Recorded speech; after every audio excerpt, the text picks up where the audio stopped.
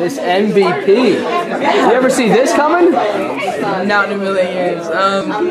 Yeah, my goal is just to come out and find a way to help this team win. And yeah, obviously that's great. It's not possible without my teammates and this coaching staff. I think I've had my fair share of ups and downs, and they've been super supportive for the whole entire thing. So I'm just glad we pulled the win out. Yeah, let's talk about that. When I talked to your dad yesterday, I talked about taking not even faith. It was a gamble. Might not have paid off.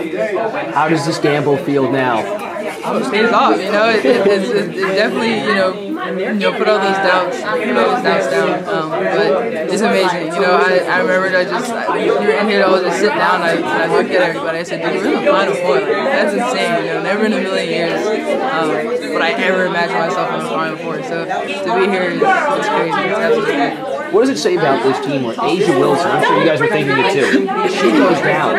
She's not playing because of foul trouble, and you guys did not miss a beat. You kept the foot on the gas pedal. I think, that's just part of this team. We've had our adversity, and we've had a lot of things that we've had to deal with.